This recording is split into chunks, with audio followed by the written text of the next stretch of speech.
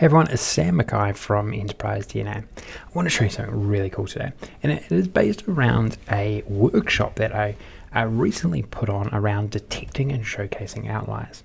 Now, some of the feedback that I got post the session, or actually during the session, was that the outlier, I guess, triggers, if you like, or the outlier, what we considered an outlier, how we considered an outlier was a static. I demoed it as a static number.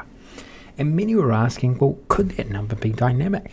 And just to go over what I mean here is that this number 10,000. So an outlier I described in this demo is that if in any particular quarter, any quarterly selection, if sales was above 10k or above 30%, that was what we considered an outlier. Now, there's a lot of relevance to just having a number which is just set, right? You think about credit controls within banks or insurance companies, or think about a factory producing goods, what they would deem a defective versus non-defective. Well, those sometimes are going to be static numbers, right? But there are occasions also where those numbers might not be static. You might want to make them dynamic. You might want to actually let a user select what the outlier number is in a dynamic way. Now, at the time I said this is so doable, it's so doable. All you have to do is capture a selection in a measure and then sub in that particular selection, or the measure you create over that selection, into the logic that was described during the workshop. And that's what I'm going to show you today, how you could do this. Now, if you want to watch the entire workshop, I'll leave a link below in the description. It was a free one. It wasn't a member only session, an Enterprise DNA member only session. So certainly check that out. It was about an hour long, had hundreds of people there live, and there was so much to learn about, so many different aspects of really drilling into this powerful outlier type analysis, anomaly type analysis. Some of that really valuable stuff that you can do inside of Power BI.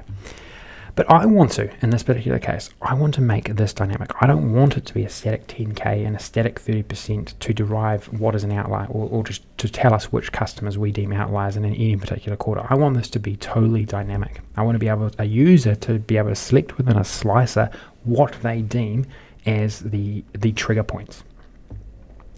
And then be able to do all of the other great stuff that we do as well in this particular example, in this particular report. So I'm just going to jump over to a demo I've set up here. So as you'll learn from the workshop, is that we can actually drill into our non-outliers or an outliers because it is a dynamic calculation. Now what we need to do is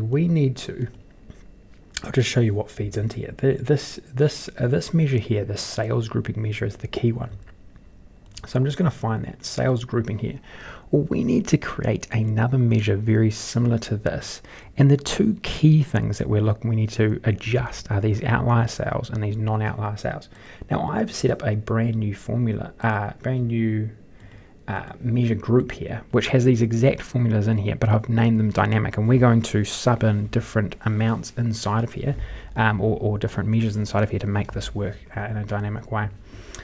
So let's do it. So the first thing we need to do, now this is the key part of the formula. So in every single one of these formulas in the demo is we have what we consider an outlier sales min and an outlier margin min, and that's the 10k and the 30%. So look, all I'm going to do here is I'm going to use a whatever parameter and sub it into this area. And then this part of the formula is then going to be a dynamic number based on that selection, right? And then we will be able to see this move dynamically based on a slicer selection. So let's do exactly that. I'm going to jump in and head to the formatting area. Actually, sorry, it's the modeling area, and I'm going to go new parameter. So I'll just go new parameter here. And I'm going to call this one sales amounts,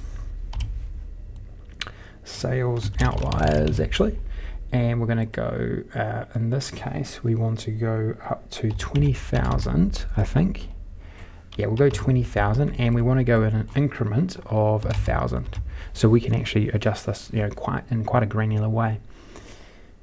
I'm just going to add the slicer to the page, and then you'll see that this slicer now, if we check this out, this is now a dynamic number, right? And if I go and look in my the new table that was created, I then have a measure as well. This measure, right, is evaluating to whatever we select from within the slicer. So hopefully you can see where we're heading with this. So I'm going to create another one, and I'm going to call this margin outliers. And in this case, we want to go from 0 to let's go 45%. Go 45%, and the increment will be 5%. And we'll start off at 30.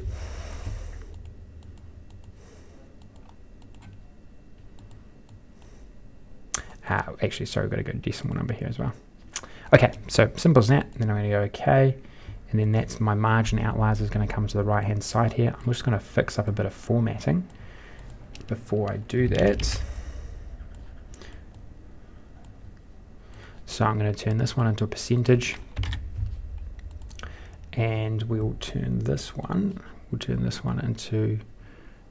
into some dollars as well. Great. Okay, so we now have two measures, right? And that's the key thing. We have the sales outlier value and the margin outlier value. Now, what I'm going to do is I am going to sub these in to the correct place inside of this formula. Now, this is a game where variables come in really handy in my view. They lay things out in a far more effective way than if you just blasted everything into the one formula. And so all I'm going to do is I'm going to go sales outlier value. I'm just going to grab it from that. New table. All of it was created automatically with a wad of parameters. And then I'm going to do the same here for margin outlier values, like so. And then I know I can just copy both of these, and I'm going to sub them into this other one here, which is basically exactly the same, and push enter. And so now this number, right, is evaluating, it is re-evaluating to these slicer values, right? So we haven't finished yet. We've got one more thing to do. We've got to go and grab this this formula pattern here, and I'm just going to paste it in here. I'm going to call this dynamic sales dynamic outliers. We'll just call it dynamic outliers. And we've got to make sure that we sub in these new dynamic formulas instead. So I'm going to go dynamic outlier sales. And I'm going to go dynamic non-outlier sales. Like so. And then I'm going to go OK. And then I'm going to select this particular visualization, and you see here all I've got to do now is sub in, instead of sales grouping, I'm going to go and grab my dynamic outlier like so, and check that out. Look how cool that was. Look how cool that was when we did that. Now if you think about it, we now have this dynamic way that we can say what do we deem an outlier and what we don't deem an outlier. I mean, how amazing is that? It's seriously cool stuff, right? And you might, in a particular time frame, you might want to change the trigger points. It might be over for summer period or winter period. It might be different. You might have some downtime on your equipment. There's just so many different ways you can use it.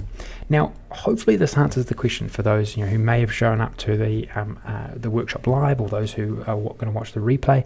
Although you might be thinking, well, how can I dynamically input values where these outliers are? Well, I just hopefully showcased to you enough how you would do it. All you have to do is capture some value within a measure, and then you can sub it into exactly the same logic that we applied to during the workshop, to exactly the same logic based on the demo was on historic numbers, but now you can see how it can be done with dynamic numbers, and then everything else can be filtered in exactly the same way. All you got to do is just sub in those new values to make those trigger points dynamic. Okay, I can't tell you how much I love utilizing all of the techniques that we input within this one example, and then making them dynamic is just sort of blow your mind type of stuff. So hopefully you can see that as well, and hopefully you can utilize some of these techniques inside of your own models and your own analysis. Okay, hope you like this one. Certainly check out the whole workshop in the link below, and don't forget to subscribe to Enterprise DNA TV. Lots more content, great content coming out about Power BI. Okay, speak to you soon.